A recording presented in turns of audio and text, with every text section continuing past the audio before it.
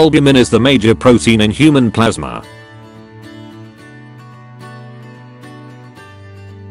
It makes up approximately 60% of the total plasma protein.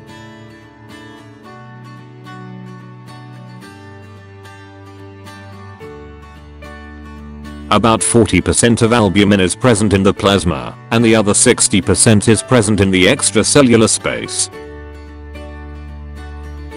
The liver produces about 12 grams of albumin per day, representing about 25% of total hepatic protein synthesis.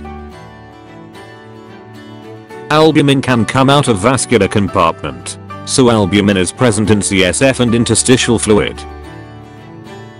Functions of the albumin: colloid osmotic pressure of plasma.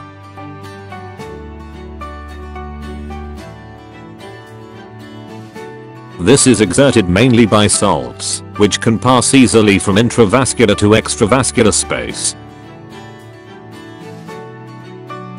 Therefore, the osmotic pressure exerted by electrolytes inside and outside the vascular compartments will cancel each other.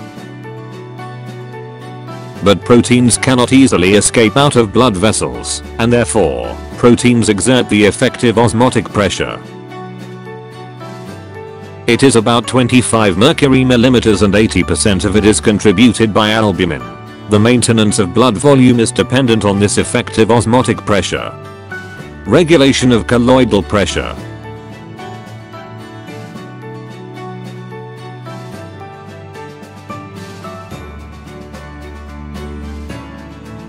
Transport function. Albumin is the carrier of various hydrophobic substances in the blood such as bilirubin and non-esterified fatty acids, drugs, hormones, metals. Buffering action. Albumin has maximum buffering capacity amongst all proteins. It has a total of 16 histidine residues which contribute to this buffering action. Nutritional function. All tissue cells can take up albumin by pinocytosis.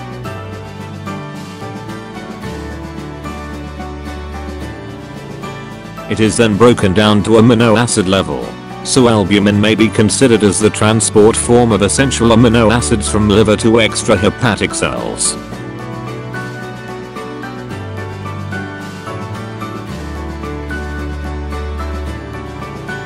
If you are interested in my video creations, please subscribe us on YouTube, and feel free to give your comments.